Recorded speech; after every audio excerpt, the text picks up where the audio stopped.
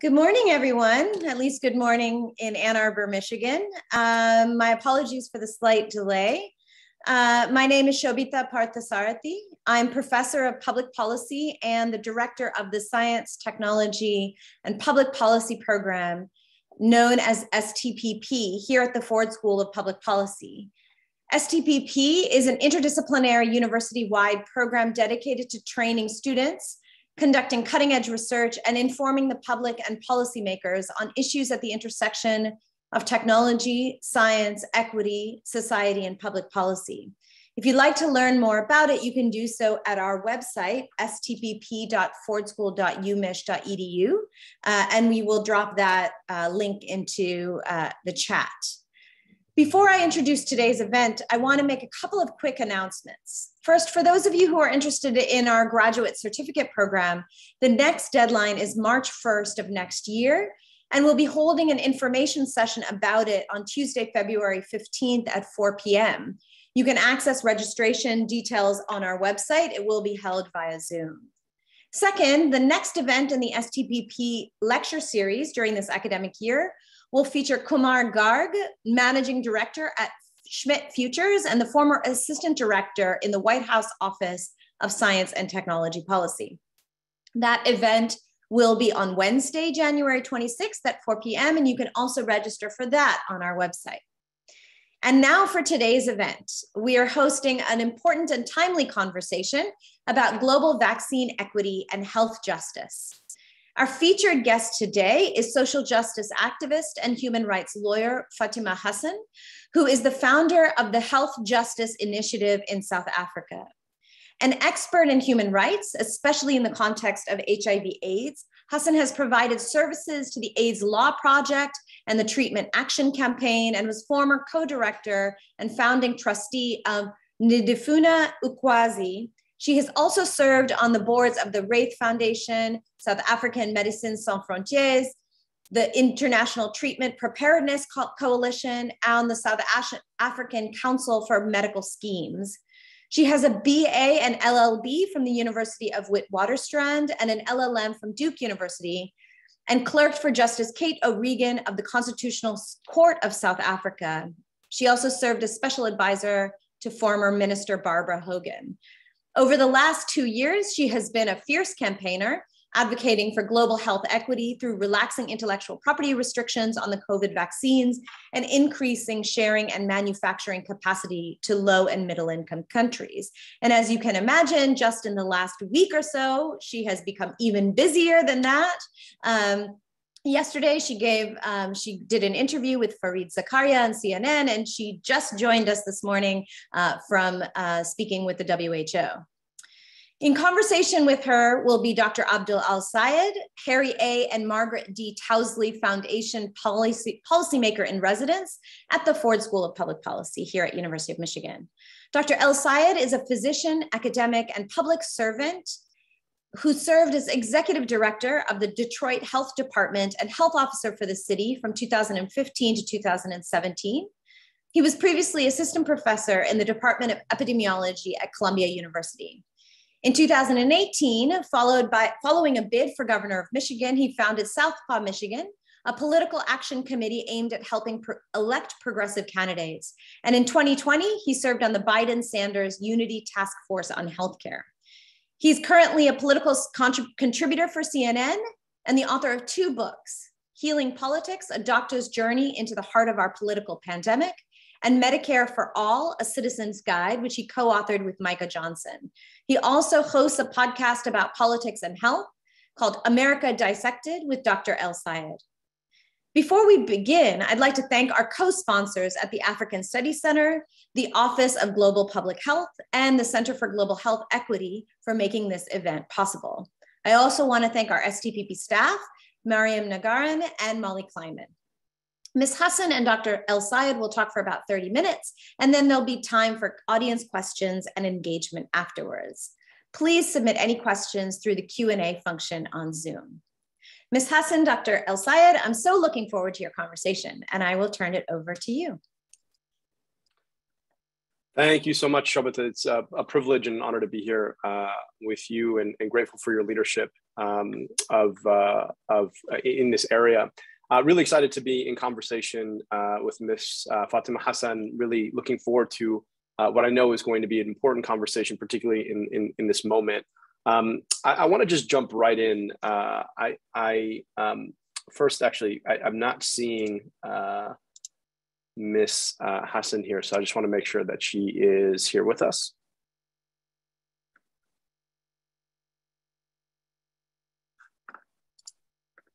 It looks like she is not. Oh, you are here. Just a minute. We're going to figure out audio and video.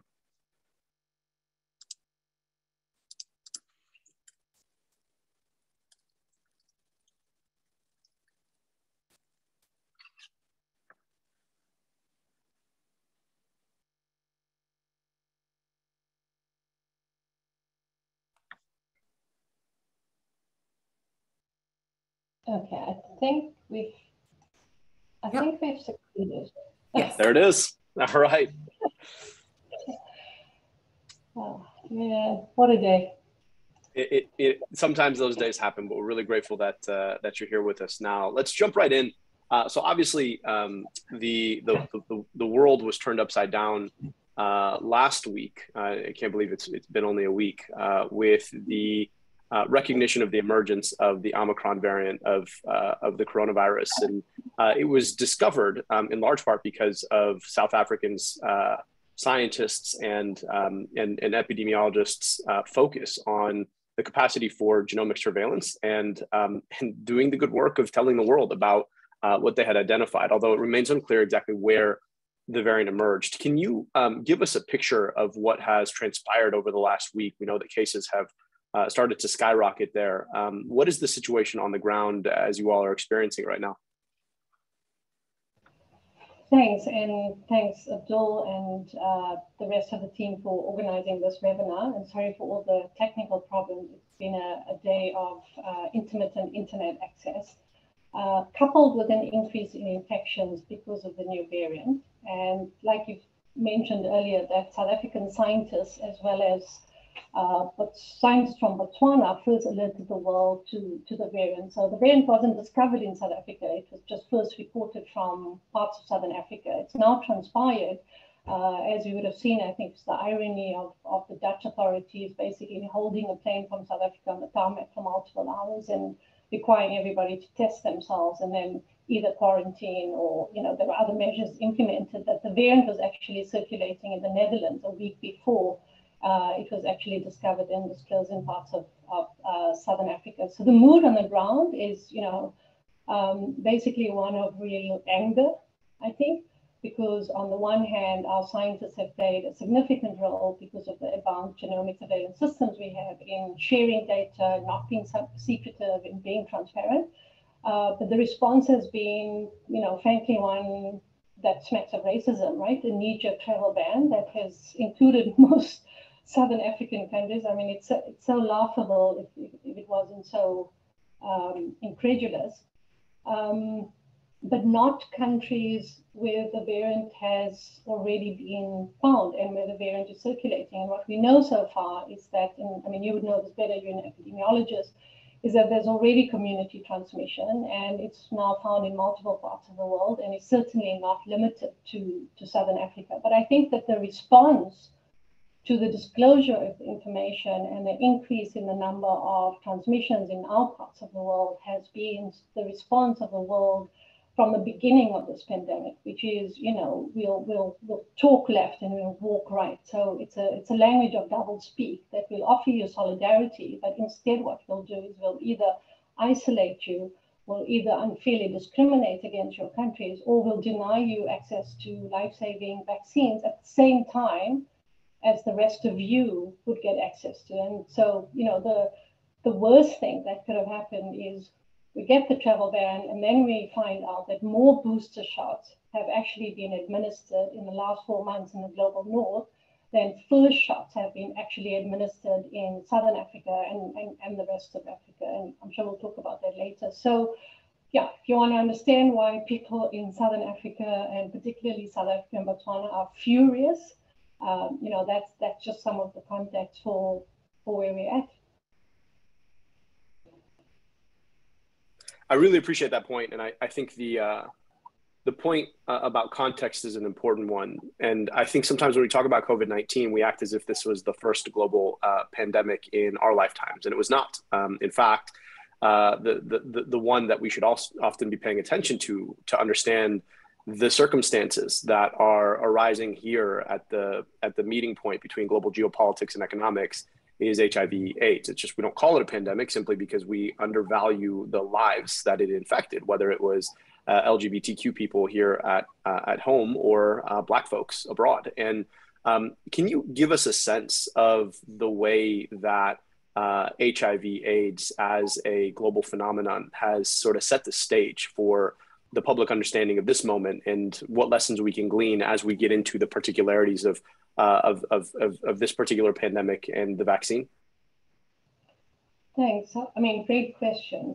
The most obvious similarity between the HIV/AIDS crisis and this pandemic has been one of inequity, right? And so the HIV/AIDS response was characterized by a denial and a refusal to acknowledge the seriousness of the epidemic, first in white gay men in the US, and then later on Black and brown people, both LGBTI communities as well as heterosexual communities, and particularly Black women in Africa. That was sort of towards the early 2000s and late 2000s. But the one common characteristic between the two pandemics when I talk about inequality is just the lack of access. And so, you will find that the people who had been working on access to HIV/AIDS treatment, affordable supplies, timely supplies, greater manufacturing, the same themes that we've seen in COVID, the similar group of people have rejoined basically to fight for access to, equity, to equitable access to tests, to diagnostics, to treatment and vaccines in this pandemic. Because, one of the reasons we did that was because we saw what impact that would have, the stranglehold of intellectual property, the inability to be able to access life-saving technologies on a timely basis. It basically costs you lives. I mean, forget the money and forget the economies, but you just have needless suffering and you have needless death. I mean, we've seen in this pandemic already at least 5 million deaths. We think that that's an underestimate. We think that there's an underestimate of global cases as well, because that requires, testing capability and capacity. But the similarities are so much so that it's the same companies. The fights that we're having, it almost feels deja vu for me of what we had to deal with 20 years ago. It's the same practice manual of the CEOs of the pharmaceutical companies. Maybe the individuals may have changed, but it's the same arguments, it's the same tactics, it's the same racist tropes that are being flung about. I mean, the most recent thing is that, in the minds of CEOs, which is what they told us in HIV/AIDS, that there isn't an issue with supplies or scaling up manufacturing, or that it's not their fault that there's this uneven access to vaccines around the world, that it's our fault, that we don't want to take the vaccine, that we are hesitant, that we are anti-vaxxers, without understanding the global context in which we're in. Many of the anti-vax movements that are alive and well in South Africa have their roots in the US, have their roots in groups. You saw what happened in Germany in the last 24 hours. So, there's a real far right-wing fascist movement around individual liberties, about people who are opposed to mask mandates, people who are opposed to vaccine mandates. And so the issue of systemic power, the issue of politics, the issue of racism, the issue of keeping out Black people through travel bans.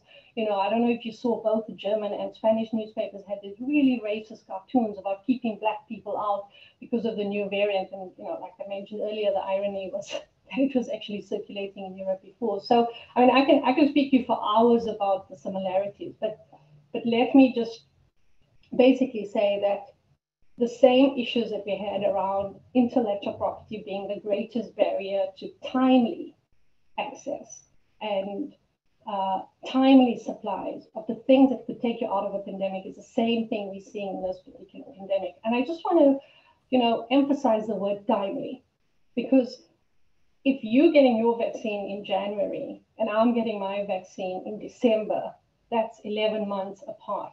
This is why we have variants. This is why we've created the fertile ground for variants to emerge and for them to circulate. And this is what we were trying to emphasize from last year already as the People's Vaccine Alliance globally, that timing in this pandemic is so important. Otherwise, you're going to have a situation like HIV/AIDS where you wait 10 years, 5 years, 3 years for access to the same things that you can benefit from in the rich north, which in the meantime basically not just costs your lives, but is also costing us, it's costing us in new variants.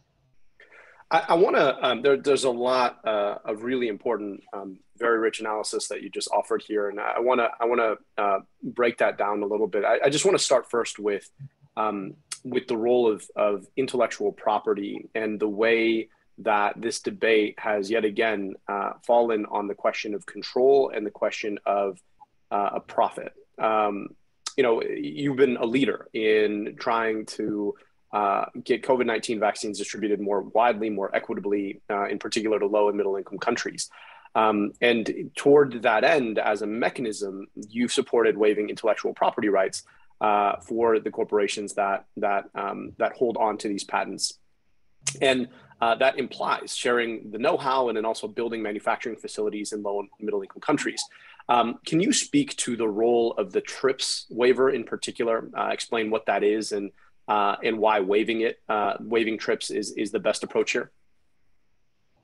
Thanks. So I think it also links to your previous question about the HIV/AIDS crisis and the lessons we learned in that pandemic, that if you don't actually deal with the systemic issues and the rules of the global trade system, which is basically contained in something called the TRIPS agreement, which is part of the World Trade Organization, a global trade body with member states, and most states are members of the World Trade Organization so that they can basically trade as supposed equal trading partners.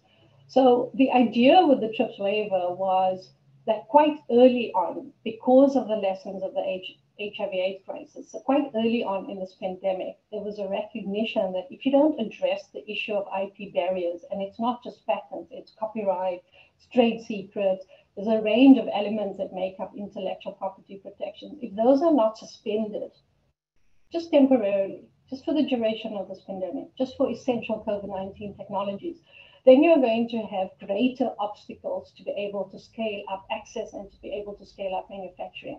It relates to PPE, it relates to ventilators, it relates to diagnostic test kits. There's a lot of focus on vaccines, but that's just one part of it. So in October of last year already, before the vaccines were even approved for use or were given emergency use authorization, there was a proposal made by the South African and Indian government to ask member states to temporarily suspend intellectual property protection so that you could create an equal playing field, that you wouldn't have to worry in each country about possible IP or patent infringement of a particular company's technology. And we'll come to whose technology it is, right? Because there's a huge debate around, does Moderna own the IP? Does the US government own it? Does AstraZeneca own the IP? Or does Oxford University own it, given the amounts of public investment? And in many cases, we argue that the people of Britain and the people of the US actually own the vaccine. It's the people's vaccine because public money is used to research it.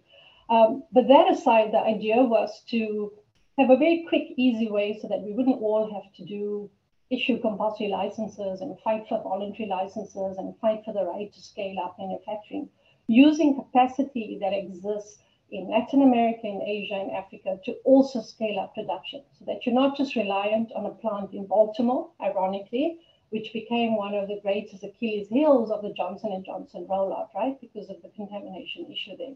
Or you're not just reliant on a plant in Leiden, for example, in Europe, but you could also then use other capacity. And it's been blocked.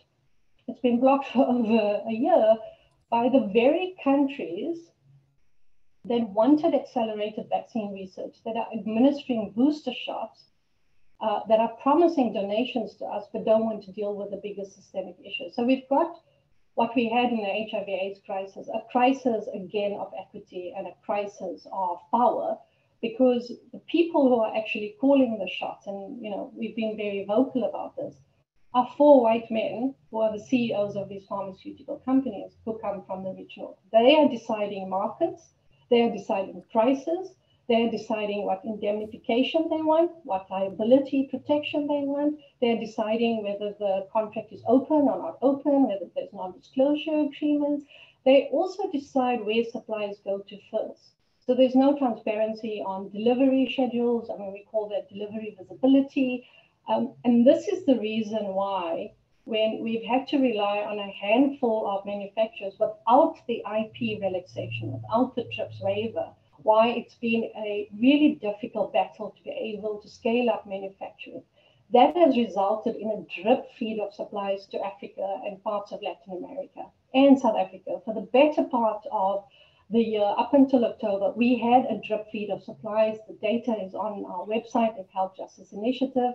So you can actually see, based on the numbers, Affinity has given this data, The Economist has provided this data, our World in Data, has all of the different tables. The evidence is there of the drip feed of supplies of vaccines into low-income countries, and COVAX too has been unable to, meet supplies. So at the heart of it is we would have been in a very different situation if that waiver had been approved in December, had it been approved in January, February. In fact, even if it's approved right now, we could be in a different situation in 2 years' time, because what's clear with the variant is we're all going to have to get booster shots, right? So the market for vaccines has just, I think, tripled.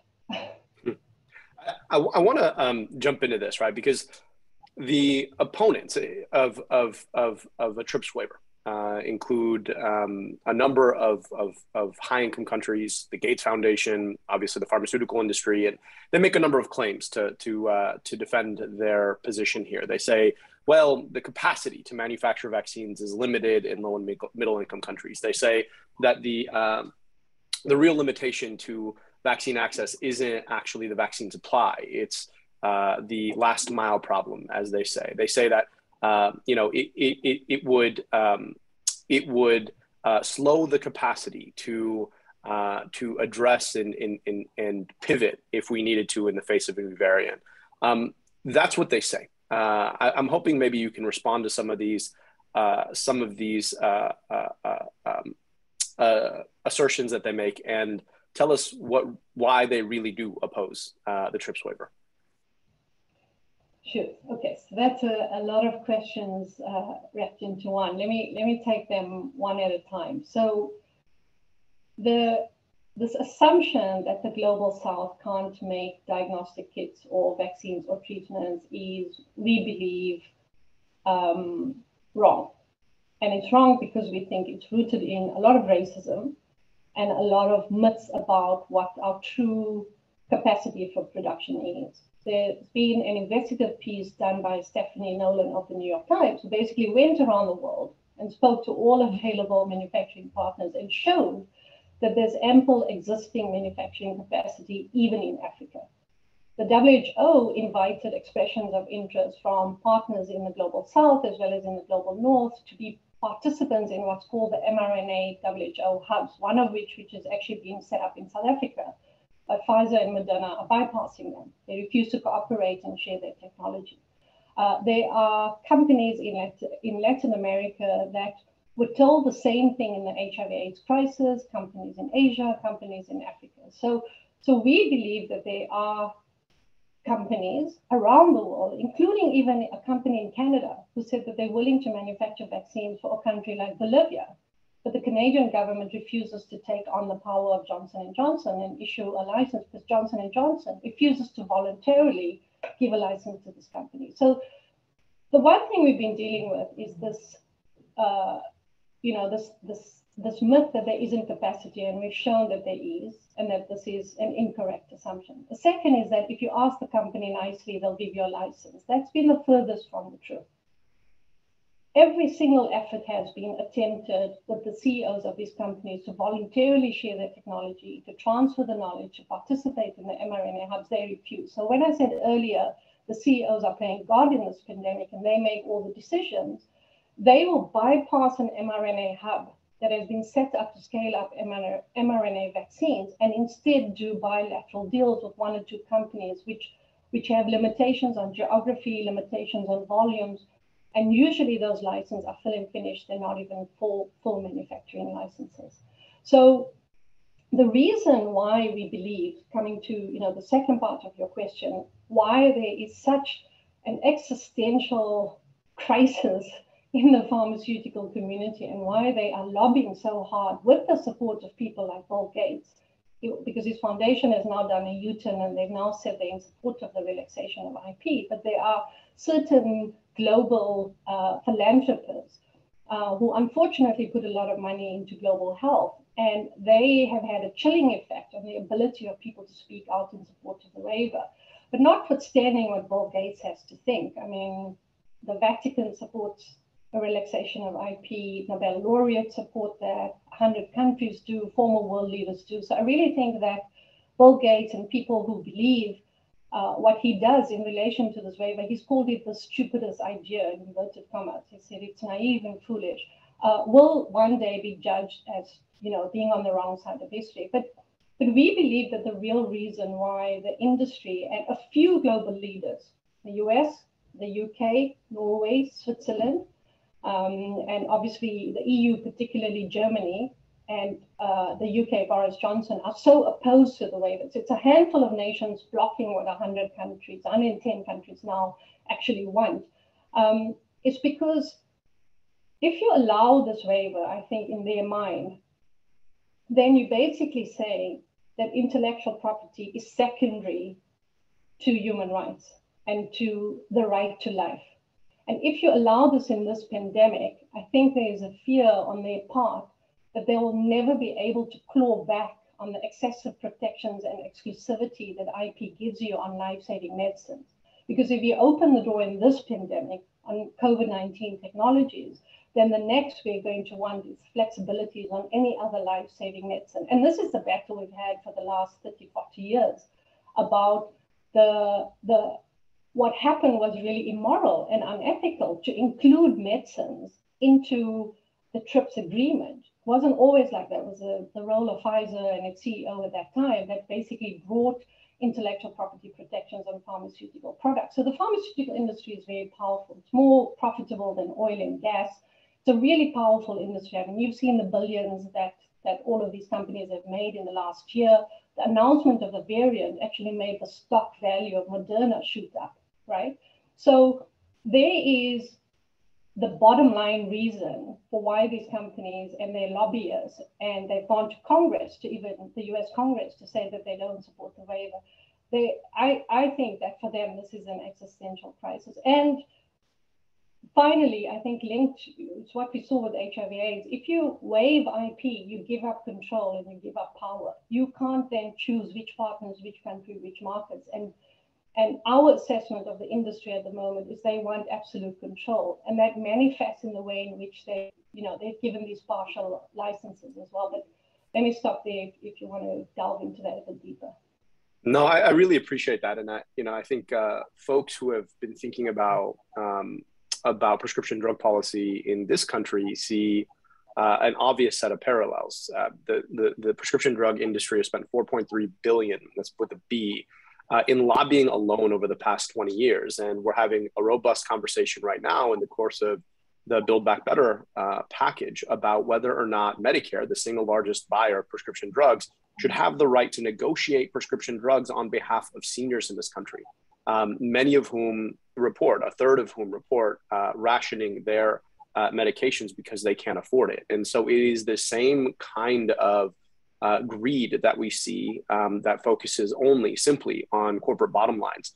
That despite the irony of the fact that we, largely the American taxpayers, are investing in the research that then turns into these prescription drugs. And the thing that I think it's important to remember is that prescription drug companies spend more on marketing than they do on research and development of their products. And it's everything that you need to understand about what they are. These are large, in effect, private equity firms. They take investments in biomedical compounds, and the ones that pan out end up paying for everything else and some. And here we are, and it's keeping people in this country from getting access to their medications, and it's keeping people abroad from getting access to this vaccine in the context of a global pandemic. Where are we now on the TRIPS waiver conversation? Is there some light at the end of this very dark, Greek alphabet-laden tunnel, or are we right back where we were? Yeah, so I mean, I think the next variant they should call inequality, right? Because I think that's where we're at. So we were The iota supposed variant. to, yeah, vaccine apartheid is alive and well. So we were supposed to have the WTO ministerial meeting. It's called MC12 about a week ago, but just on the eve of everybody actually getting on the plane to go to Geneva to have this yet another meeting, which this time was going to be in person to trash out, hopefully, the final text of the TRIPS waiver, the variant emerged, and that's when everybody was banned, and basically the meeting has been postponed indefinitely. Of course, the push by activists and advocates like us, is that, and this campaign has really been led by people who work at Third World Network, by the South Center, by MSF Access Campaign, and obviously groups in the US like Prep for All and Health Gap and IMAC, who, incidentally have also done a lot of the work around prescription medicines in the US and the issue of evergreening patents, and have really been lobbying the US Congress around reforming the entire US patent and medicine regulatory and pricing system, because that has an impact on us. Whatever happens in the US with what Gilead does or Pfizer or J&J has a direct impact on us and our ability to access affordable medicine. So where we're at with the waiver is that the meeting that was supposed to trash all of this out has now been postponed. We are saying that you don't need to have an in-person meeting. You can have a virtual meeting on Zoom and you can pass this waiver. We're getting to the point where 110 countries support the waiver. Like we said, there are a few blockers, and we're trying to increase the pressure on these governments in relation to why they continue blocking it, because they really are on the wrong side of history. And if the blocking continues beyond the end of this year, then I think, one, it tells us that the world's priorities are really not about equity in this pandemic or global solidarity, even though they promised that it's more about prioritizing IP claims. But the second option is to actually call for a vote. So the WTO operates on a model of consensus building, but actually you can pass the waiver by going to vote. The spanner in the works is that your government, the Biden administration, decided earlier this year, which was significant and not so significant. Time will tell. One day when we all write the books about this pandemic, we'll have to see whether Biden's move, was strategic or whether it was really rooted in trying to actually save lives. And the US indicated through Catherine Tai, the WTO, the trade ambassador, that they would support a partial waiver, but only in relation to vaccines, not in relation to all other medical technologies. And so that positioned the US as somewhat kind of in the middle of, well, we'll support you on some parts, but not everything, while the EU and the UK is holding out. And the EU in response, it's quite incredulous. The EU, particularly because of the position of Germany, Switzerland, Norway, and then obviously also the UK and the Boris Johnson administration, has been about protecting pharmaceutical interests and protecting that technology, has said that we shouldn't use the waiver as the mechanism. We should use something called the third way. And the third way is the EU's supposed solution to dealing with a fast-moving pandemic. By all of a sudden now, 25 years later, after we've been asking for compulsory licenses, on HIV/AIDS medicine, to use compulsory licensing as a mechanism to try and deal with every single access issue, which is not feasible. Compulsory licensing mechanisms have really ever been used successfully. You see what's happening in Canada. And when you do try and invoke a compulsory licensing measure, then usually what happens is the pharmaceutical industry lawyers up, and you basically spend years in court before you can even try and achieve that. So on the one hand, I'm trying to be optimistic, but on the other hand, the situation is getting worse. More people are getting sick and dying. We really don't have sufficient supplies of vaccines, let alone diagnostic kits. And, we worried that next year we're going to now start treatment apartheid, not just vaccine apartheid, as the FDA is looking at data around what Merck and Pfizer basically announced as their preliminary data on some of the antivirals. I want to ask you, so on that front, we saw that Merck in particular agreed to offer licenses for manufacturing abroad, in effect bypassing this TRIPS waiver question. Do you feel like that is an effort to get ahead of this particular issue and then create sort of an alternative system that they can then game, or do you feel like this is in good faith? So, I'll never regard any action by a pharmaceutical company in the middle of a pandemic as necessarily one of good faith. And the reason why I say that is when you look at the terms and conditions of that particular license, which we believe is quite restrictive and excludes multiple countries and at least about 40% of the world's population. So the way we view that particular move is that, one, it's around trying to get ahead, like you said, of the TRIPS waiver and the demand for the lifting of IP protections, to be in total control of the geographies, of the terms of the licensing, and to try and control who the partners are in this particular configuration of actors. And it's not a universal, non-exclusive, general access license. If it was, then I would be the first to say, well done, Merck, you've actually done the first, universal, non-exclusive license. But that is not the case. Similarly with Pfizer. So they pick and choose countries, like you're picking, fruit in a supermarket, or which countries are in the territory, which countries are not in the territory. The issue, obviously, for Latin America is that Brazil, bizarrely, has been excluded from the territories of the licenses. So what it does, these licenses, if they're not done in a way which is totally non-exclusive and universal, which says everybody can share the technology and everybody can use it everywhere, is it then creates domestic obstacles. So if you're a territory that's been excluded, for example, in the one license that we got with Pfizer, they said only the South African public sector can be in the territory. Now, a lot of people in South Africa use what's called the private sector, even low-income workers, because they are on low-income medical schemes. So it then becomes even more difficult for activists in each country to be able to access a cheap generic version of those treatments, right? Given what they estimate to cost in the private market, $700 for a 5-day regimen, for example, there's already warning bells around who's going to be able to access them, when, and at what price. And this goes back to the battles we had with the HIV/AIDS movement. So no, I don't necessarily see them in total good faith. And I think what they do is they segment markets. And that is the problem with restricted licensing. If you create further segmentation, you create a further division in countries, within countries, and across countries. But I can guarantee you that you'll get those treatments before we'll be able to get our hands on them. And, it will take us years before we can access the same kind of treatment regimens that you'll be able to. Within your own country, of course, you're going to have communities that will never be able to access that treatment. They'll just be too expensive. And so what happens, which is what usually happens in every epidemic and pandemic, the rich will be able to buy their way out of a pandemic, and the poor will not. I want to move to a couple of questions from the audience. First question is, what role can scientists and academics play in advocating for vaccine equity and show meaningful support for something like the TRIPS waiver?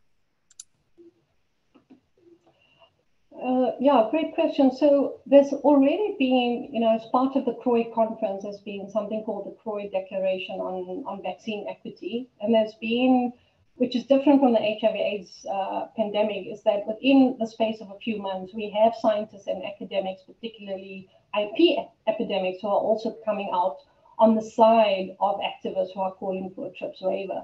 So I think there's two things that can be done. The one is to join the global calls for solidarity and signing on to the different declarations, which are really just words. But I think the more important thing that can be done is in the relationship and the contracting and the ethical research that one has to undertake with these pharmaceutical companies, there has to be a greater questioning of, why are we doing clinical trials and research for you or at your request if we are not going to ensure global universal access? If there's no post-trial meaningful access, I mean, what is the point of scientific research if you can't benefit from the fruits of scientific knowledge? I mean, the irony of that, Abdul, is that we did 4 clinical trials in my country. my friends and family took part in the J&J, AstraZeneca, Novavax trial, and we were not guaranteed access upfront. In fact, other countries like Canada and Australia that maybe did less even on clinical research were able to benefit as priority customers on vaccine access. So I think that is one of the questions of, we can't have a repeat of this with the treatment. We can't have a repeat of this now as vaccines potentially come onto the market as booster shots to deal with the multiple variants. And then as academics, I mean, I think there's a movement of progressive academics that are doing two things. One, calling for the TRIPS waiver, but secondly, calling out the racism. And what's been surprising in the last week is that academics and scientists, for example, in South Africa, have decided, like, enough. They're just speaking out about the racism, about being on the receiving end of two things, three things. The travel ban, vaccine inequity, which we believe has led to the situation of more variants, but then also what they are calling the appropriation of data from the global south. So we, doing the work, doing the research, presenting and sharing the data, and then the data gets taken by the global north. So I think, you know, this pandemic, I think Arundhati Roy had written about it, right? It's a portal to the systemic inequalities and global issues that we've always had to be dealing with. And this pandemic, I think, is just bringing to the fore all of the issues that we've neglected for the last 25 years after the HIV/AIDS crisis, because we got the Doha Declaration and we thought the world would never do this to us again. But here we are, we're in the exact same position, if not worse. I appreciate deeply that point, and it has been a scale-free accelerator of the mechanisms of inequity. And whether you're talking about inequity on a global scale or inequity on a local scale, we've watched as low-income people and people who have been historically marginalized by colonialism and racism constantly be on the worst end of things. And that's just on the healthcare side. We haven't even talked about the economic consequences and the impact that travel bans have on an economy, and disproportionately on the lowest income people in that economy. I want to quickly, we've got about one more minute, and I just wanted to ask you, we were honored to host Dr. Ghebreyesus here at the university, and he expressed some really profound concern about the inequity of people in the United States, as you mentioned, getting their third shots before a lot of folks got their first shots abroad, in particular in much of sub-Saharan Africa. And I want to ask you if you could just comment on your perspective on the ethics of this issue, and in particular the fact that, you know, people point to hesitancy, but hesitancy is a function of information, and the reality of it is that we gave disinformation a lot more of a head start because of the lack of access to vaccines early on. So I'd love to hear your perspective on this. I mean, I'm so glad you said that, because that's the point we've been trying to convey, that timing matters so much in a pandemic. And so if we're 7 months behind you in vaccination, that's when you have hesitancy in the anti-vax movement growing. But I think that the WHO DG, has been right on the money, and he's been calling out the inequity since day one. It's not just the booster shots, and I agree with him. It's totally unethical to be doing third and fourth shots. When most people, including healthcare workers in Africa, haven't been vaccinated. We haven't even protected the front line. 7% vaccine rate in Africa is actually shameful. 1 in 4 healthcare workers in Africa have only been vaccinated. That means 3 out of every 4 people who are, working in a hospital or in a clinical facility are not vaccinated. So I think the inequity is not just about the booster doses or the unethical part, not just about the booster doses. It's the fact that all healthcare workers and people over 70 in every part of the world have not been vaccinated. And he asked for that in February. He said this in January, February already, that before we administer even first shots to somebody like you or somebody like me, let's make sure that we reach the people who are most at risk. And people said they would do that, and then they didn't. And that is what we call vaccine nationalism. It's difficult, of course, because a lot of these countries are saying, but our people who voted for us have said that we've got to protect our own first. But I think that's at the heart of the inequity, is that the nationalism that we've seen has been of such epic proportions that of the 7.2 billion doses of vaccines administered in the world, the majority went to high-income countries. That tells you that we really don't just have an ethics problem, but we also have an equity, a human rights, a systemic, an IP. It's, everything has culminated, which is perfect breeding ground, I think, for hesitancy, for new variants to circulate, for irrational responses, which are couched in public health language, and then obviously for greater inequity, which is, you know, all of the things that an anti-vax movement is thriving on right now. Well, I really, really appreciate this opportunity to engage in conversation, and I'm going to go ahead and thank you and then hand it back off to Professor Parthasarathy, who's going to take it from here. Thank you so much, Abdul and Fatima. That was just a wonderful, wonderful conversation. So important, and I think you did such an extraordinary job of conveying the gravity of the situation, and not just the gravity, but I think it's sometimes difficult to see how seemingly technical decisions, you know, as you said, why are we doing this research in the first place? What is the point if we are not ensuring access is something that I think a lot of the folks on the Zoom, especially, you know, a lot of our community comes from the sciences and engineering, and that's really what brought them to be part of this program. And so that's something that I think is very motivating for a lot of my students and a lot, as I said, in our community. But in addition to that, I think that the you know, your perspective from South Africa is something that is extremely important, and yet we don't hear enough in the West. And so I really appreciate that. And I am so thankful that you're out there fighting this fight, and I hope that you have that we have something to be optimistic about moving forward. And Abdul, thank you so much for your wonderful provocations and being such a wonderful interlocutor. I think, again, kind of connecting the debates temporally between the HIV/AIDS crisis and the current pandemic in South Africa, but then, you know, the global context in the US and the debate about drug prices is so important, because I think there are lots of places where we can all intervene in addressing this nexus of health equity, intellectual property, and science, and hopefully that gave some of the viewers some ideas about how they might do that. So thank you both very, very much. I greatly enjoyed this. Thank you, Fatima, for managing all of the technical challenges to be with us today. I'm sure you have a super busy schedule. So we'll see you both soon, I hope. Take care.